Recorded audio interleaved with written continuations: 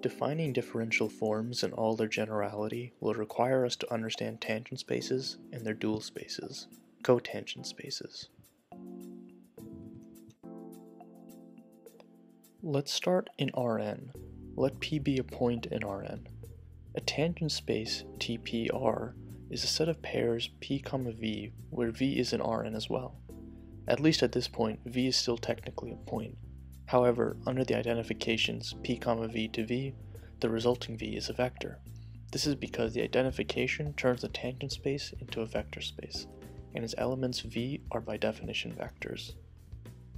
Now, when I first saw this, my immediate reaction was the purpose of this.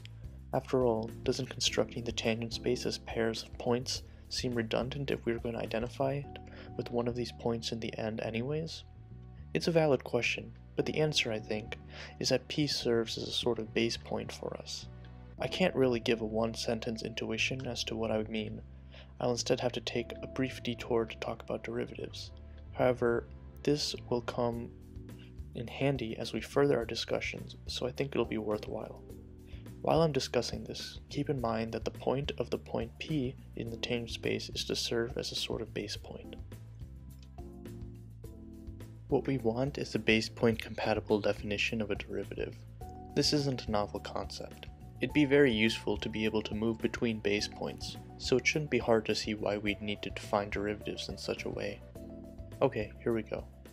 Let U be an open subset of Rn, and let F be a C1 map. Recall that a C1 map is one that is at least once differentiable. Then the derivative df is a function from Rn to Rm. We can associate this with what is called the Jacobian Matrix, which is the following. Finally, we can define a base point version of a derivative. We will use a lowercase d instead of an uppercase 1 to differentiate these. Suppose we want to change base points, and suppose q equals fp.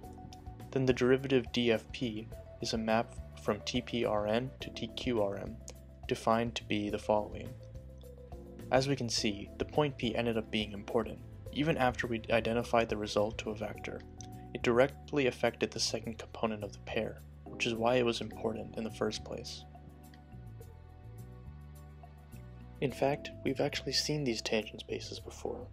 A vector field over R3 assigns a vector from the vector space TPR3 to each point P in R3. In this sense, I should point out that it isn't particularly useful to think of a tangent space as a sort of tangent plane. If you didn't do that, anyways, ignore that comment. I just thought I'd mention it since I myself made that mistake. Tangent spaces aren't really anything new. They're an old friend in disguise. Where things get really exciting is cotangent spaces. These are the dual space of tangent spaces. If you're unfamiliar with the notion of a dual space, it is essentially the set of homomorphisms from the set of vectors to the field that they are over.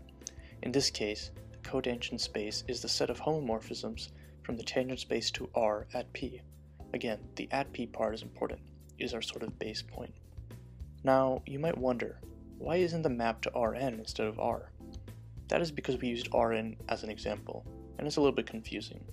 We could really use any smooth manifold M in its place. Instead of R, the elements of the cotangent space would be a map to the field F that the manifold is over. It just happens that in our example, Rn is the manifold M, and R is the field F. Okay, we are absolutely ready to define differential one forms. In the next part, I'll try to not only define them, but also give several examples and develop some intuition beyond, or perhaps through, the rigorous algebra.